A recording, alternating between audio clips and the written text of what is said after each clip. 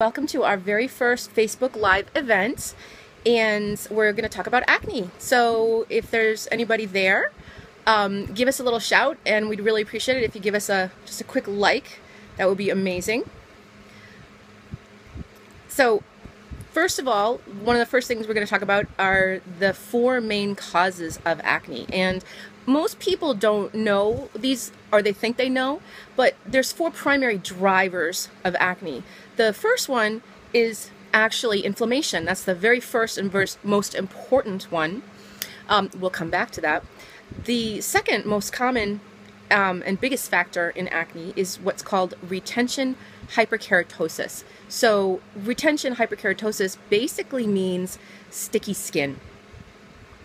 There is a genetic factor involved in that, and unless you carry that gene, you're probably not going to have acne, or you might have an occasional blemish here and there, but not actual acne.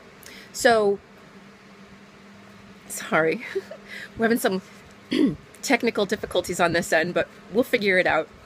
So, again, like I said, the retention hyperkeratosis. So basically what that means is retention, so holding on to, kera, which is skin, tosis, so sticky skin. So skin that basically sheds at a faster rate, but it clumps up and it sticks. And that sticky skin, as I refer to it, actually happens inside your pores, not just on the surface of your skin, but also inside your pores. So that's kind of a big deal. Most people and most acne programs don't even address that at all. It's just not on the radar.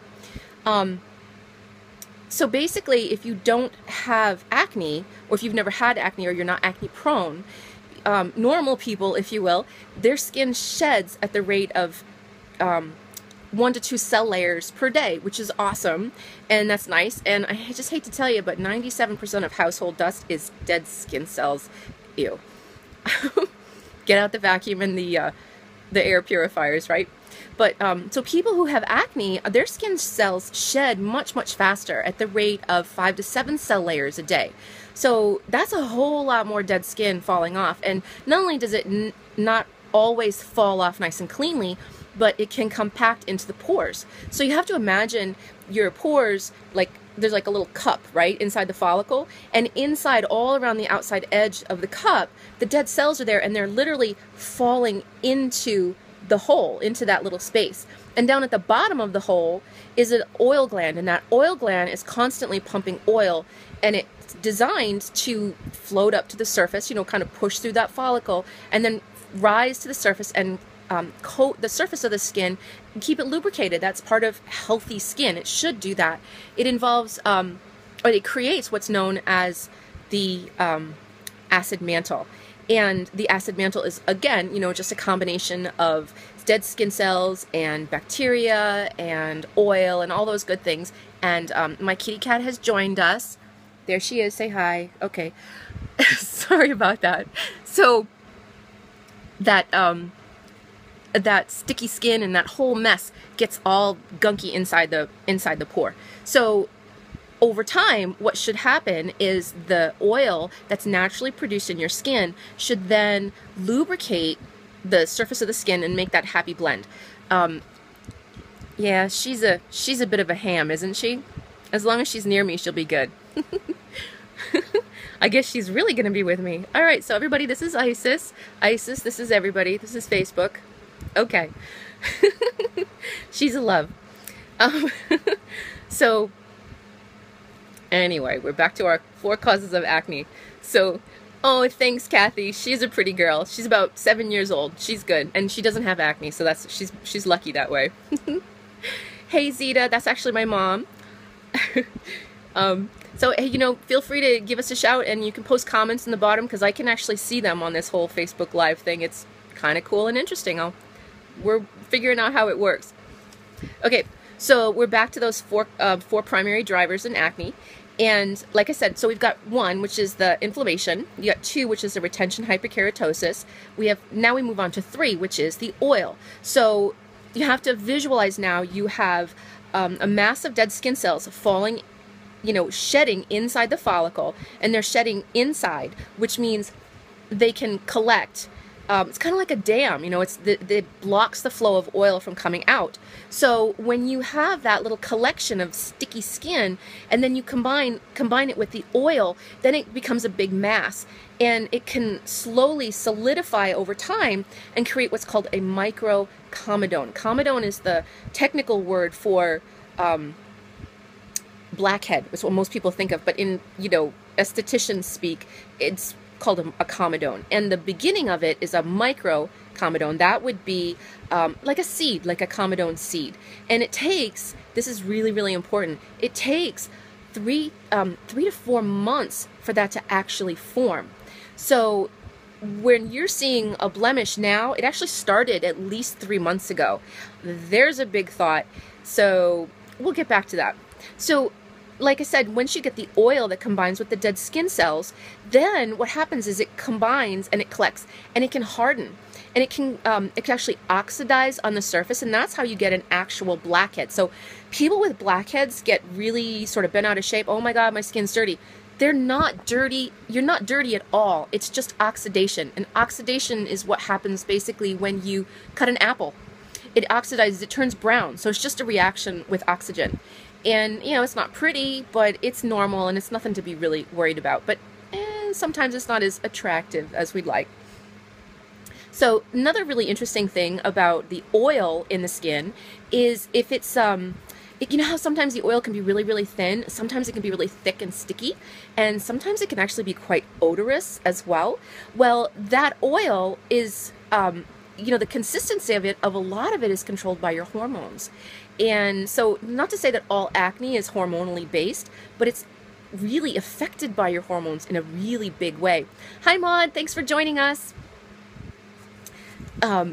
So the oil can not only come from the inside of the skin, but it can also come from the surface. So, you know, among myself and the estheticians that work with me and some of my colleagues, you know, we refer to some of the over-the-counter products as, well, let's just say, have you ever heard of Acne? Hello, Mud. So if you're using MAC makeup, I hate to say it, it's beautiful, it's got great pigment and great color, it is massively clogging. So you want to ditch that stuff and find something else. In our clinic, we do keep a whole list. If you're on our program, we give you a whole list of pore clogging ingredients, and that's really, really helpful. But you can also find some of them online if it's not something you can do to come in, and that's cool. But you definitely want to be on the lookout for several really important ingredients. One being laureth 4 and isopropyl myristate, palmitic acid. Some of those are in so many over-the-counter products, including your makeup. They're super, super pore clogging. So when you want to kind of think back to, like we talked about, the follicle getting filled with dead cells and then collecting with oil, and then it's compacting. Well, the oil is coming from the underside, but it's also being deposited from the surface through ingredients in makeup, and also things like fabric softener. And there are other things that will aggravate it as well. If you're a swimmer, you know, the chlorine can actually aggravate it, and it's a lot more complicated than just the chlorine, but there's a whole lot of things that will contribute to it. So moving on, one of the other causes of acne is actually bacteria, and that's where people go, oh my God, it's all about the bacteria, we got to kill the bacteria. Well, I hate to tell you, but the bacteria is one of the last things that happens with acne. The first is the inflammation. In fact, the inflammation is what triggers everything. Then you get the retention hyperkeratosis. Sorry, that's my husband. He's amazing. He just walked by. So you get the retention hyperkeratosis, and then you get the oil compaction, and then the bacteria comes in. What's really, really cool is that little compaction that you get, that microcomedone in the pore, that actually acts as sort of an all-you-can-eat buffet, if you will, for the bacteria. And what's really, really interesting, the bacteria, so everybody probably knows, I'll tell them you said hi, Maud. People think of the acne as like, oh, the P. acnes bacteria. Well, there's like at least 10 different species of P. acnes, and they all respond a little bit differently in the skin, and they all respond a little bit differently to different topicals as well, which is just kind of a little kink in the works. So if you're already trying to get your skin clear and things aren't working, that's one of the reasons why, because, you know, it doesn't work for everybody. Hey Liz, how are you? Thanks for joining. So what happens now, you have to kind of visualize. You've got that little compaction in the pore, and the bacteria actually eats that sebum. That's what, thank you, I love you too, Liz. The bacteria eats the sebum that's in the pore. And now, because of the dead skin cells, that retention hyperkeratosis, it holds it in place. So now what you've created is an all-you-can-eat buffet. And I like to think of the bacteria as sort of, no offense to frat boys, but they're kind of like frat boys who like to party. Hey, there's an all-you-can-eat buffet over here. Let's come on over here and hang out, right? So all the little bacteria comes over and they start partying in that pore, and now you get more inflammation. And the immune system kicks in. The immune system comes by and they're like the campus police. All right, you guys, we got to get out of here. We've enough partying out of here. Out of here. You're done. And then they get kicked out, and now you get that pustule, and that can happen in a couple of hours. You know, I'm sure everybody who's on this, you've had those mornings where, you know, you wake up, like you go to bed, your skin's amazing, you wake up in the morning and you have like a third eye, right? Or you look like Rudolph. God knows, I've had those days. Yes, I have had acne. I used to have a lot of acne, in fact, and you can see, I have no more acne. Yay!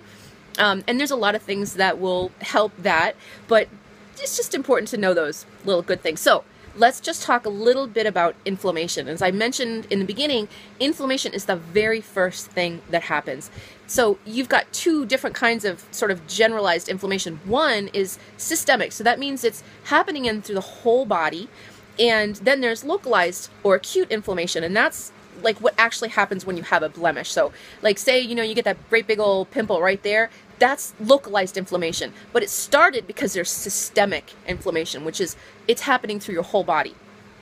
And that's what brings us to one of the things that I promised we would talk about is the food groups. Hey Louise, thanks for joining.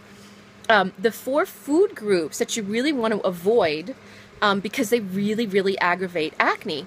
And the biggest one, now, let me just clarify. It doesn't mean you can't eat these foods, but you should be aware that they're definitely problematic. So the first one is dairy. Now, I know people said, well, my dermatologist said that food has nothing to do with it and never affects my skin, and that's blah, blah, blah. I'm here to tell you, here's a little truth bomb for you, okay? If your dermatologist I'm serious, if your dermatologist tells you that your diet does not affect your acne and doesn't affect your skin, you need to get a new dermatologist, okay? Because they are so far behind on the medical literature. It is everywhere. You know, if all you need to do is do a PubMed search or go onto Google Scholar and research, you know, diet and acne, and you will find there is tons of studies that show that that is the case. So it's really, really important to pay attention to these things. Now, we know for sure that dairy is problematic, and nobody really knows why it's a problem, but it is believed that it is because of what are called insulin-like growth factors.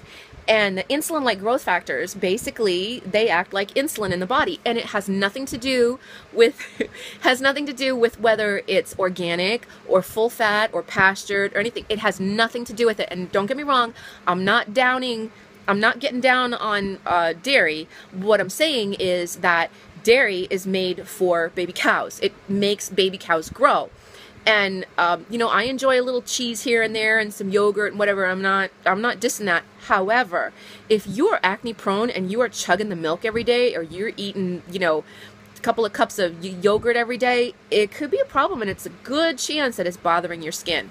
So that's really something you want to look at. Another big source of hidden dairy is actually protein powders. So a lot of people will do like a little protein shake in the morning, and if it's made of whey protein, it's a problem. You want to scratch that and find something else. I actually like Sun Warrior is good.